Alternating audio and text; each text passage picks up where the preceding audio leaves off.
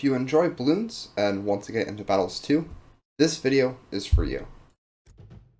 For the first several rounds of any Bloons game, your main focus is going to be to increase this number here.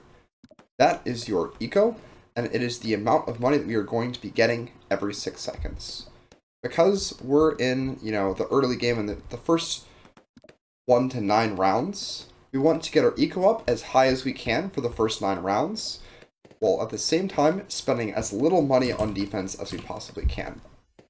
Heroes also level up per round, so sometimes you want to get them early on, but as a general rule,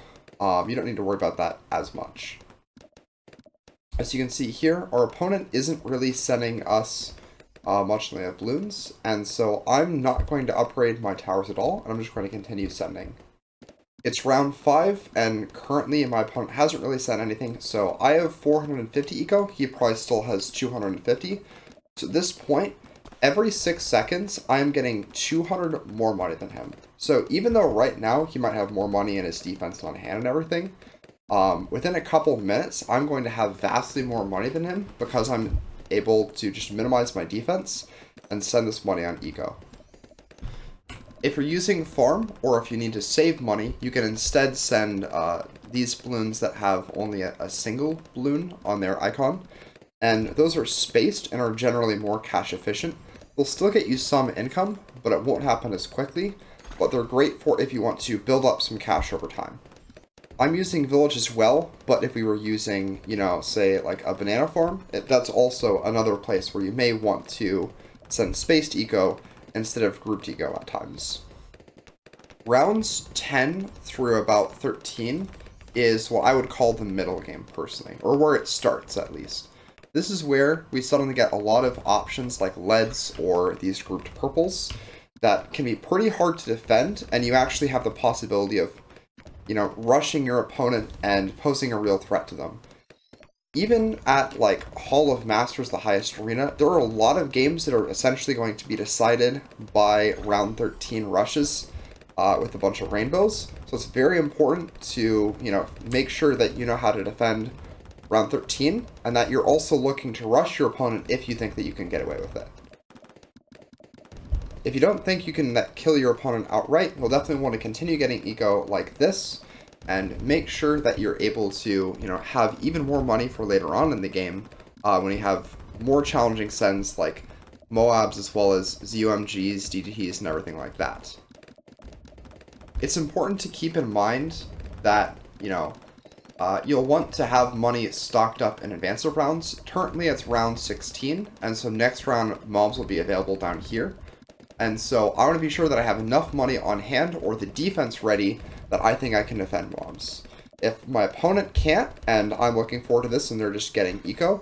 I'm just going to be able to send mobs and probably win the game, or, force them to spend a bunch of money on defense or use a booster, something else like that. This is where a lot of the kind of tug and pull battle that makes it fun comes in, is trying to figure out in different circumstances where you can rush your opponent, or, where you should just be trying to save up more money to have a more deadly rush later on, or, maybe where even you need to be defensive and figure out how to defend what your opponent might send you while still getting the income that you can.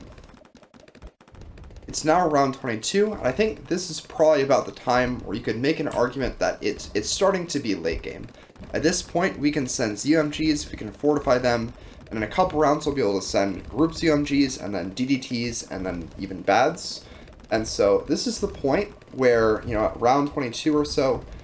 depending on your strategy and what you think you're going to be able to defend, you want to just completely stop getting eco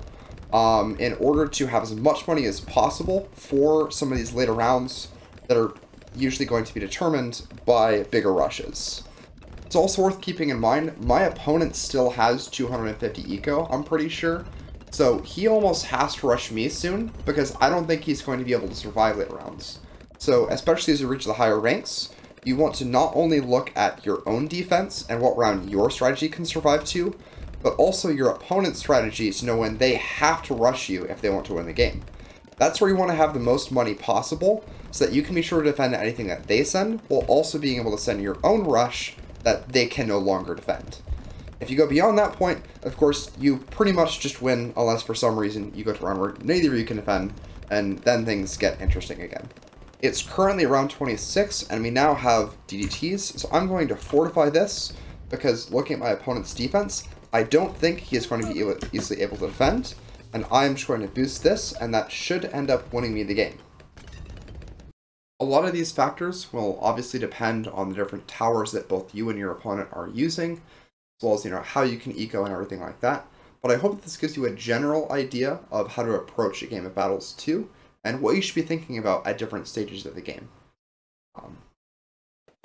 If you want to be sure that, you're picking a strategy that's good, on screen now will be a link to another video that will show you how to do that, so that, you can take the next step in learning how to, pick your own strategy and have more fun playing Battles 2.